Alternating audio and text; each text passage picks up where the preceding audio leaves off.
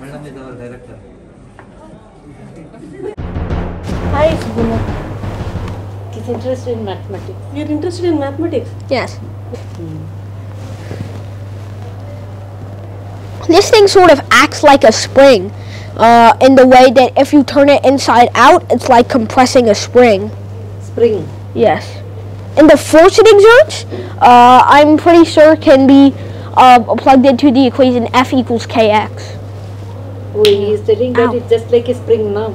Yeah. So simple harmonic motion. That's why F is equal to kx. We can use it. That's what it. It's but it's not restoring back soon. Yeah. 1 second. Let me put this down. I'm going to turn it inside out and put it over here. Oh, whoa. No. That one didn't work. So if I turn it inside out and put it on the tape, oh wow, I'm just don't have good luck with this thing today. Well, basically it will pop, and if you put it in such a way on the table, yes, it will launch into the air.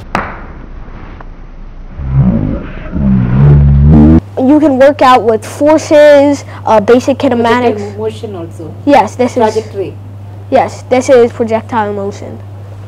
Trajectory you can study. What are the interesting topics for you?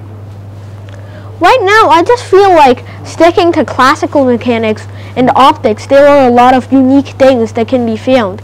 Even though that's not the frontier of physics, I like it very much because I like investigating just all these situations that we find in everyday life. Well, for my second lecture, I will be doing demonstrations. Trajectory motion will be very interesting. Yes. Middle scale level. Different objects, different trajectory. Yeah, right. You can study that.